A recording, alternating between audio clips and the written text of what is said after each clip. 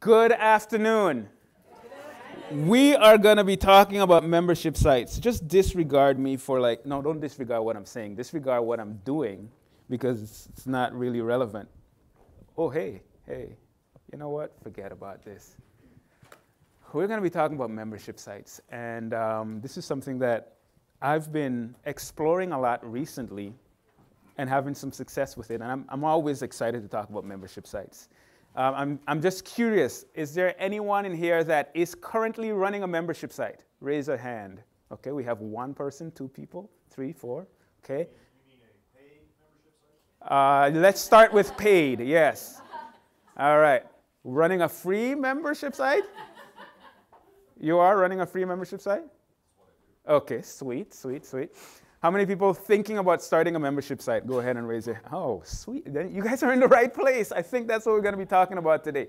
All right, so I want to make sure that this is as actionable as possible. So I want to let you know what we're going to cover today. First, we're going to talk about the pros and cons. Yes, there are some pros and there are some cons, and we're going to talk about those. Then we're going to go into what goes into planning to create and launch a successful membership site. We're going to actually talk about the process of building a membership site. And then we're going to talk about something that is very tricky when it comes to membership sites, but how to promote it. And lastly, how to retain your members.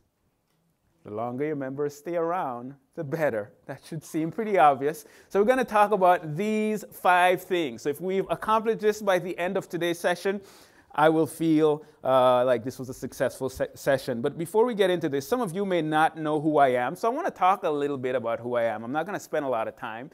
But I have 2 main blogs. One is called Become a Blogger. That is self-explanatory in terms of what I teach, hopefully. And the other is Interactive Biology. That is a biology blog that I started when I was teaching at a high school, but I always wanted to be a university professor, but I didn't have a PhD, so I started this biology blog where I could teach the stuff that I would be teaching if I were a biology professor. I don't need a PhD. I teach what I want to teach, right? So I started that blog, and fortunately that landed me a job as a university professor. Now, this is a job that I eventually left. I did it for 3 years, and I realized that I was just going and going and going. I was running my online business. I was doing this professor thing. I had absolutely no time for my family. And that was a problem for me. That was a significant problem for me. And if you know anything about me and my family, I love my family. This is my son, Noah, our son, Noah, that was born in 2012, and our daughter that was born just this year. She's going to be 5 months tomorrow. But I realized that I had no time for my family. And my wife and I made a very difficult decision. I was the only one working outside the home at that point in time, and we decided that I would leave my job. Now, this isn't FinCon, the financial blog, so I can tell you guys this. I didn't have a financial plan. The blog wasn't where it needed to be. I know you guys are looking at me like, I don't know if I want to listen to this guy anymore. But it wasn't where I needed it to be in order to support my family as yet. But we felt as if that this is the direction we had to go for a number of reasons, and we felt led that this was right for our family. So I'm not endorsing this for anyone. Don't do what Leslie did. Don't go home and say, honey, I have a plan. I'm leaving my job and we're going to... Anyhow, so I left my job, and I remember the day after I left my job, rent was due, and I didn't have the money for rent. I know it's kind of crazy. So I had to put a plan into place. I needed to start really making some money. I had made money before with my blog, and I knew how to do it. I just needed time to make it happen. So fortunately, just to wrap that part of the story up, I miscalculated when my last paycheck would be. So Monday was the 1st, and Friday, a paycheck was deposited in my account. I was like, yes, I could pay rent. So I paid rent and then moved on in life. So one of the things that I knew that I always wanted to do, but I didn't have the time to do, was start a membership site. And I knew that it could be a good thing because you have that recurring monthly income. And evidently, when you leave your job, the bills are still recurring. They still come, rent, and I guess so, right? So I decided to start a membership site. And the membership site that I started was called the Become a Blogger Coaching Club. I started that one membership site, and I also work with Social Media Examiner. I was there, what was I? The senior manager, I was trying to remember, senior manager for their membership site, which was called the Social Media Marketing Society. And between these two sites and working with a few clients, I've learned a lot about what it takes to plan out a membership site, to build it, to market it, and then to retain your members. And that's what we're going to be talking about today. So we're going to start with the pros and cons because I want you to know the truth about membership sites. Let's go with the pros. I like pros because they are positive. So number one, you get to provide consistent value for your members. Of course, you're doing that with your blog, or you may be doing that with your blog, but this is at a different level. You have people that are paying you on a monthly basis, and your job is to show up with some kind of value. And that's a great thing. So yes, you're doing great for your members. Number two, you're building a strong community of loyal, not subscribers, but customers. And there's something that's different between subscribers and customers. Number three, like those recurring bills. This is recurring revenue that we are talking about. People are paying on a monthly basis or an annual or quarterly, depending on how you set it up. But these are the pros and as a result of that, that makes your income more predictable. All right, so these are some of the benefits. These are some of the pros of running a membership site. But yes, there are some cons, so let's talk about it. What was the first pro? Consistent value. Well, the first con is consistent value. They're paying for consistent value, and you gotta continue to show up consistently. That's a pro, but if you really think about it, that's also a challenge. All right, how do you make sure that you are providing that value on a consistent basis? Retention, that is a huge issue. How do you keep people coming back? How do you keep them subscribed? And that is a big challenge that most membership sites struggle with. Customer service can be a headache, especially as your membership site grows. And people are paying, and maybe they have issues with their credit card. Maybe they don't understand how to access the site. Maybe you created the best tutorials in the world to show them how to do the most basic things, but they didn't watch those tutorials, or maybe they did, and I'll just leave it at that. Customer service can be a headache. All right, so those are the cons. Okay, we have pros and we have cons. Now, let's talk about planning, because you've evaluated the pros and cons and you're still in this room and you're thinking, okay, this might still be something that I am interested in doing. Let's start planning. Before you start building, there are 4 questions that you always need to ask. Now, this goes for whether you are creating just a one-off digital product, or building a membership site, or trying to decide what kind of content you're going to create. These are questions that you've heard over and over.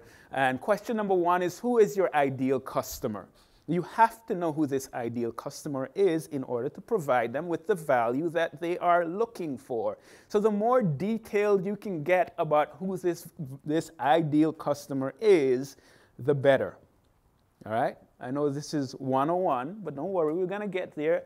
And this is fundamental to what you're going to be building as you build your membership site. So once you know who your ideal customer is, get as detailed as possible. You also want to know, what struggles will they encounter? What struggles will they encounter as they are trying to reach whatever goal it is you're trying to help them reach with this membership site? And you want to think about it in stages. What are some of the first struggles they're going to encounter? And once they've passed those struggles, what's next? What are they going to encounter in the future? What value will you provide? There are all kinds of things that you can create to be a part of this membership site. What value will you be providing to that ideal customer? In other words, what problem are you solving? All right? So that's question number 3. And question number 4, you understand who they are, you understand what they're struggling with, you understand what problem you are helping them solve, but then how will you be providing that value? You have all kinds of options. You can do courses, you could do webinars, coaching calls, you could have a Facebook group for support and for to build that community and so on. It could be ebooks, it could be PDF downloads. You have so many options at your disposal. I highly recommend for you to go through these 4 questions and answer them in as much detail as possible. Okay? Now, how do you answer these questions? There are a few ways that you can do it, but the 2 main things. Number 1, if you've been blogging for a while, you understand who your ideal customer is, you can just kind of have a brainstorming session, right? You take a blank sheet of paper or a blank Evernote file, or whatever the case might be, and just start jotting down some ideas. This is one way that you can do it. The second way that you can do it is you can conduct a survey. I think that this is a much better option, because now you're not just going with what you think, you're going with what they are telling you, that they are struggling with. And of course, there's a lot that goes into creating a survey. When I create surveys, there's a process that I go through where I think about my ideal customer and I think about what I'm trying to sell them. And then I come up with a list of assumptions.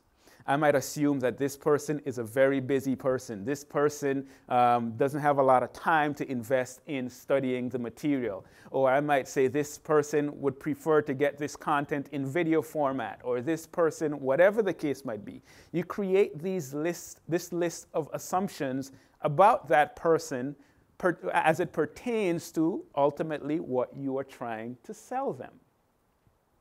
Then, based on that list of assumptions, you'd create questions that will test those assumptions, and those are the questions that go into the survey.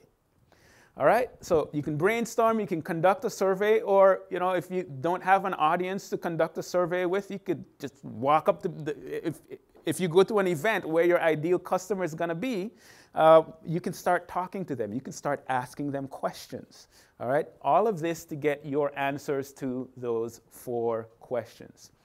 So that's the planning phase.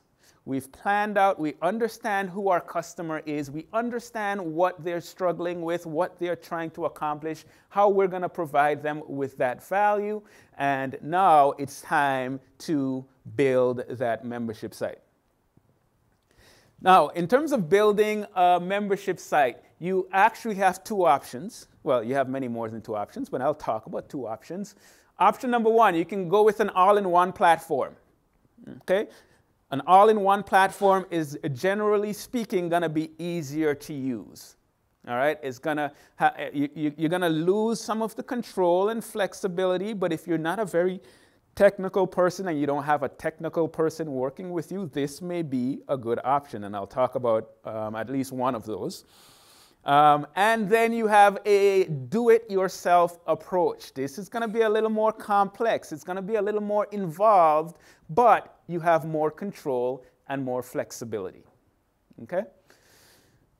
So I'm just curious, who sees themselves in the first category where I don't necessarily want to deal with all the technology?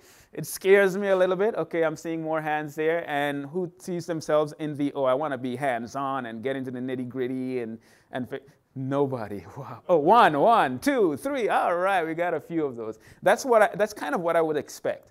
All right, so when it comes to all-in-one platforms, the one that I recommend is Thinkific. Now, there are a number of platforms out there, like Teachable is another one that does similar stuff to this. I prefer Thinkific over Teachable because you get paid directly with Thinkific. With Teachable, you have to wait, I think, 60 days, and then you get that payment. In my mind, that's a bit of an inconvenience. You're selling it now, give me my money now, right? Thinkific has also been around for a while. There are some other platforms. We were just talking about Kajabi, for example. That's another one where it makes it relatively easy for you to set up the membership site, but there are some limitations, and we were talking about some of those limitations in terms of the types of payments that you can, payment structures that you can set up.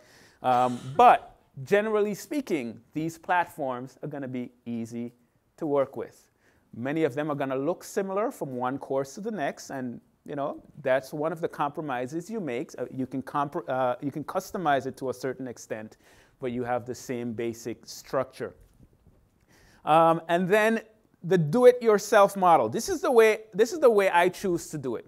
And I'm going to walk you through the technology that I use so that you can be aware of what I use and how I use it. Number one, WordPress. WordPress, because WordPress is a great content management system, and I love it, and I'm very comfortable with that. In terms of the membership aspect, I use aMember Pro.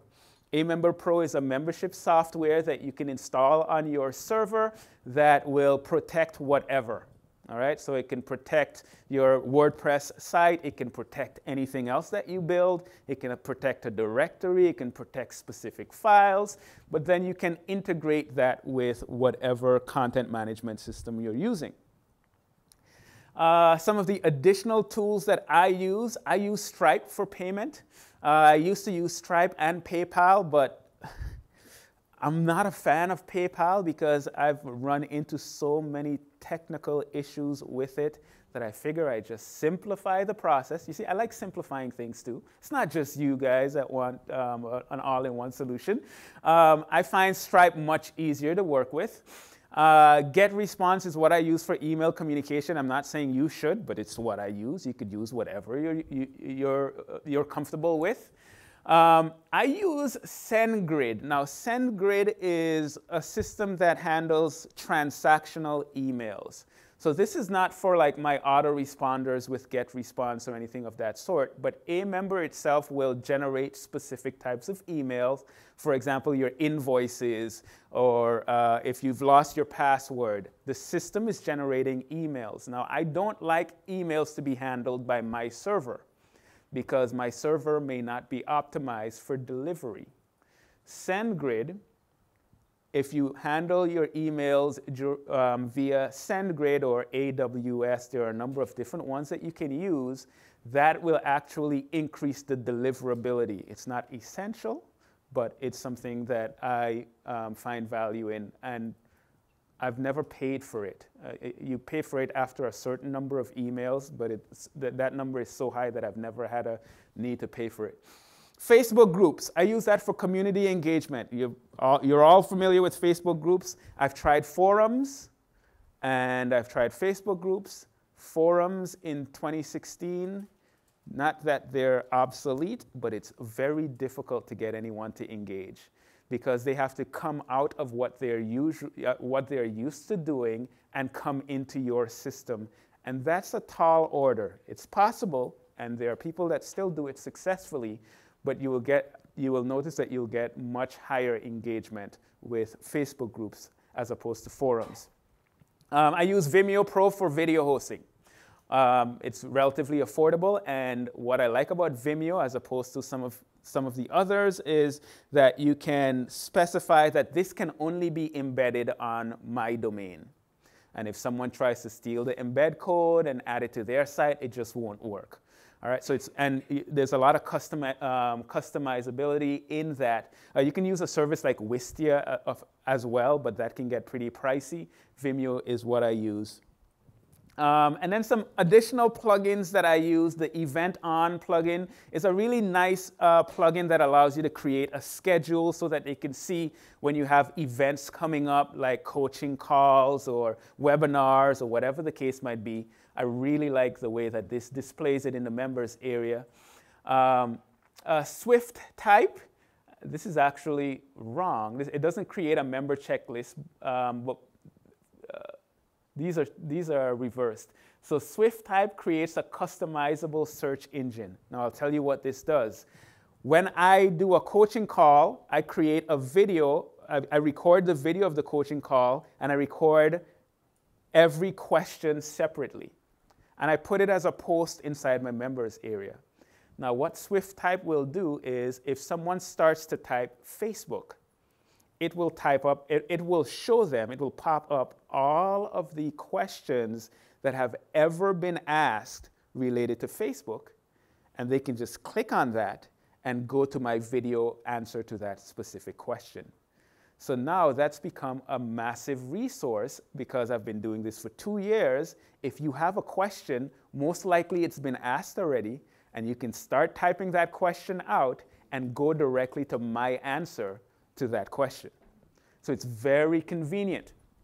Front-end checklist, that creates a member checklist. One of the things that I do as a part of my membership is I have I call it the Ultimate Bloggers Checklist that tells them all of the different things that they need to do, and they can go through and check off what they've done, and that will be stored in their membership so that they can go back and see, okay, I still need to do this, this, and that.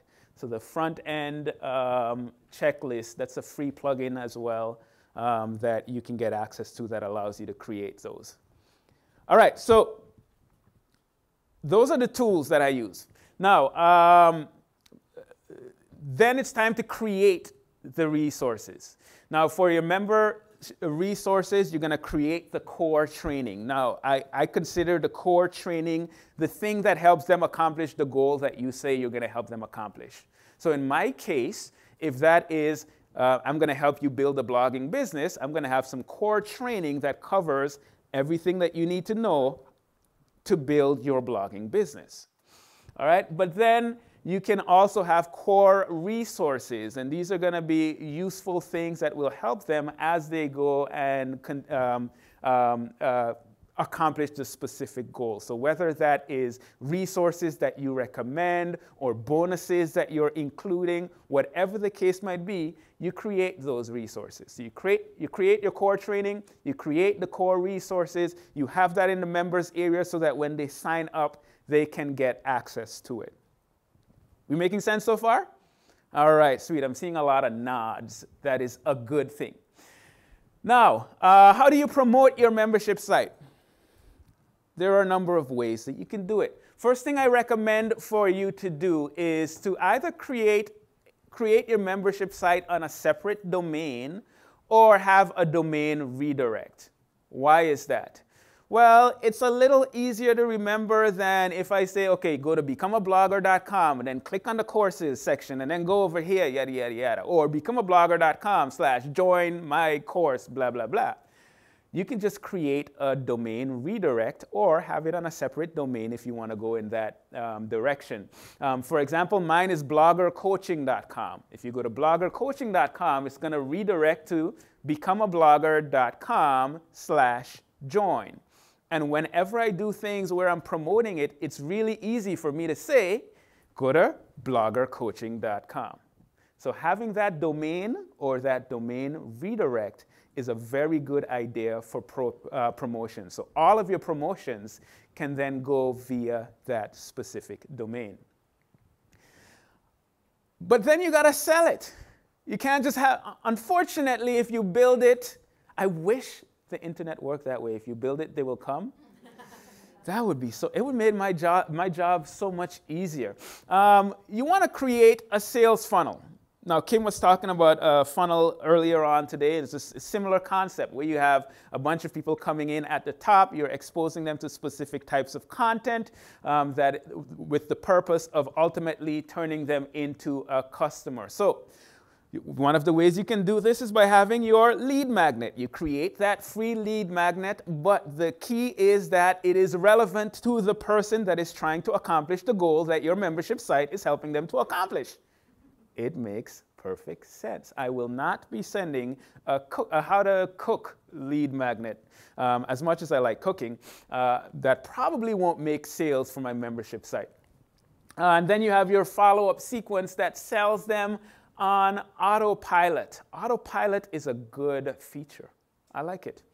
And you can have also a free or low price trial. This is something that I started testing out over the last 2 months, and it seems to be doing pretty well because they can get in for a certain period of time at a lower price or free. In my case, I am testing out free to see how that works, and it is working pretty well. This is what mine looks like. When they join, or actually, let's start up here, I do a number of things. I have my podcast episodes that go out on a weekly basis. I do interviews on other people's podcasts. I have my blog posts or other people that might write about me on different blogs. I do webinars. That's a huge deal for me. Webinars convert very well for me. Or you can have affiliates. I don't do affiliates currently, but that's the next stage that I'm going to be going into. And all of that goes to bloggercoaching.com. And when they go to Blogger Coaching, they can sign up for that free trial, and then they go through this email sequence. And this is how I do it. The cost of my membership site is $47 a month. But if you go through the free trial, while you're on the free trial, you have the option to upgrade. And if you upgrade during that free trial, you get it for $27 a month. So there is that time sensitivity. There's that sense of urgency. If you don't sign up now, you can still become a member, but it's going to cost you $20 more a month. All right, so that's one option. That's the option that I'm doing right now, where they get a series of 8 emails over the course of 30 days, and in every email, the way I do it, in every email, they are provided with a lot of value. But then at the end, I remind them, hey, just so you know, if you do want to continue your membership, you can do so using any of these links. And if you do that during the course of your free trial, you will get it at the discounted rate. So that time-sensitive offer is a very significant thing in how I've built it into my funnel. And I promote either a monthly or an annual membership. They have both options. Now, the average retention on a membership site, depending on who you talk to, is about 2 to 3 months, which is pretty bad. But it's the average from what I've seen from a number of different sources. So that means if you can convince someone to join the annual membership, you've increased your retention significantly in one shot. So having that annual option is a very good idea. Don't just do the monthly. Give them that option to upgrade, to sign up with an annual membership, because you know you will have them for at least a year. Or the chances are high that you will have them for at least 1 year. Member retention. Yes, question? Your special offer. Yes. When you're trying to get someone to become an annual member, do you give an additional? I have a discount for that as well. Okay. Okay, so the discount applies to monthly or annual, and if you sign up during the 30-day trial, you get a discount. I don't remember exactly what the discount is for the annual, but yes, they do have that option. Actually, if you have questions as I'm going through, feel free to throw them out there. If you start asking too many questions, I'll stop it, but you get the point. All right, let's see, the onboarding process. This is gonna be very critical for member retention. The longer you can keep a member, the more money you make, all right? People are gonna be much more likely to stay if they have a good experience in that first month. So your goal is to give them a great experience in that, an awesome experience in that first month. All right?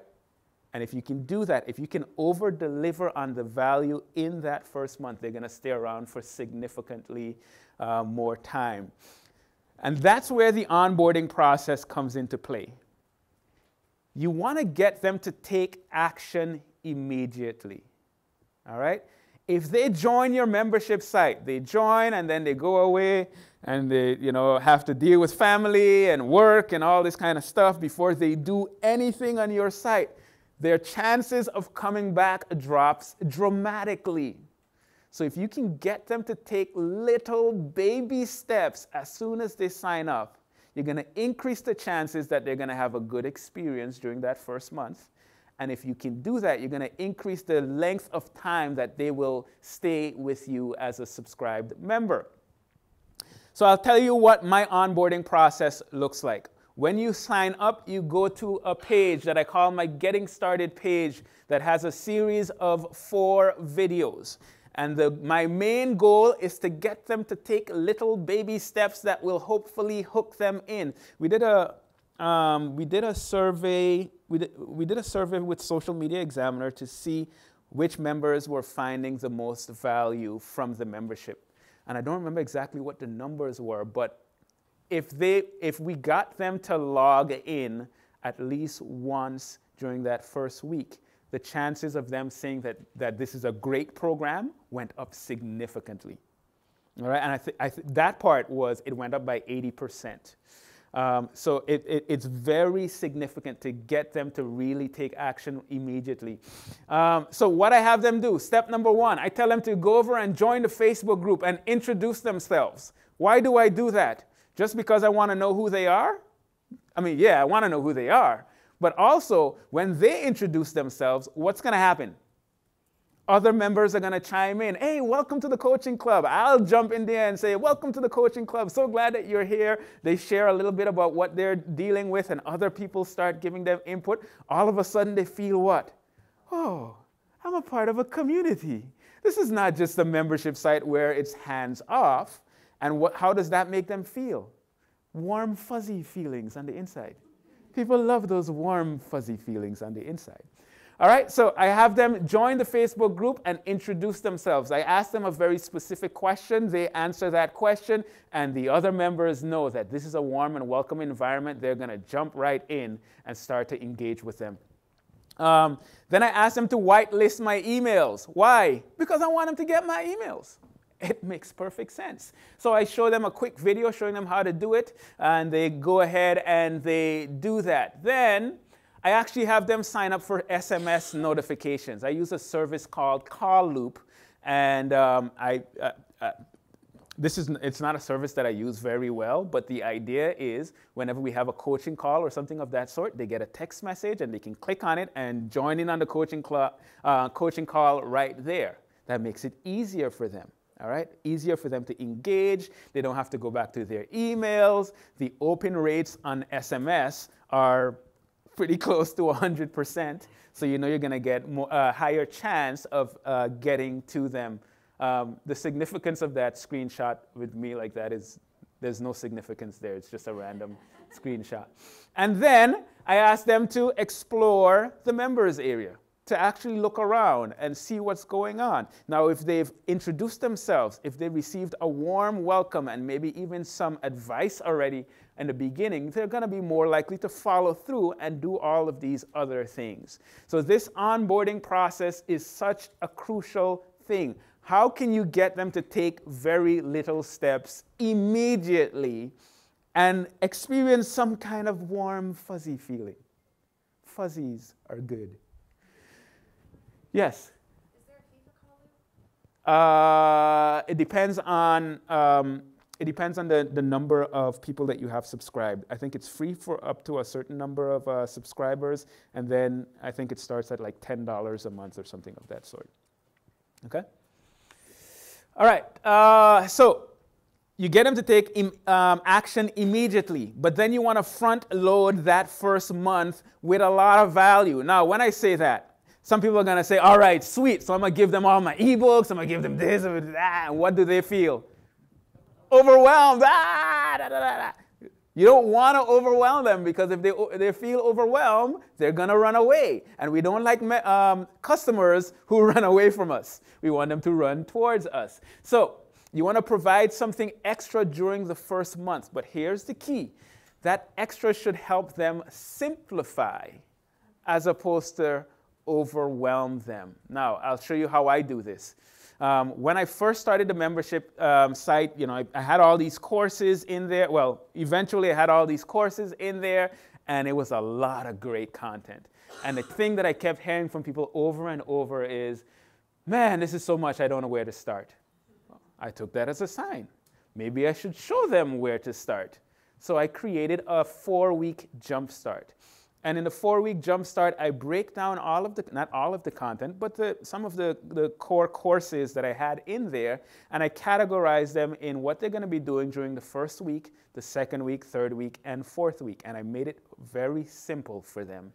Not in terms of it's not work for them, but at least now they have some very detailed guidance during that first month. And of course, they get those weekly emails letting them know, hey, this is where we are in the process, and these are the tasks that I need you to do. All right? So I'm providing extra value, but the extra value is actually simplifying it for them, because then they're going to be more likely to find the value that's actually there.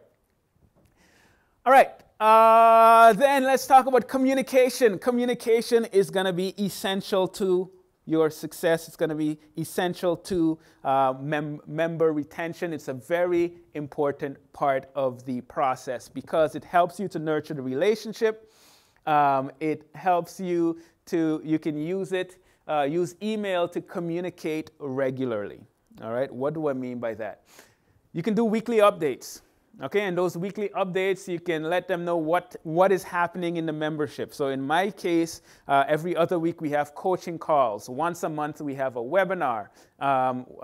Every week we have kind of a post in the Facebook group where we set our goals and those kinds of things. So every week I'm communicating with them, letting them know what's going on inside the membership. Let them know what's coming up and highlight, this is huge, highlight and congratulate member successes.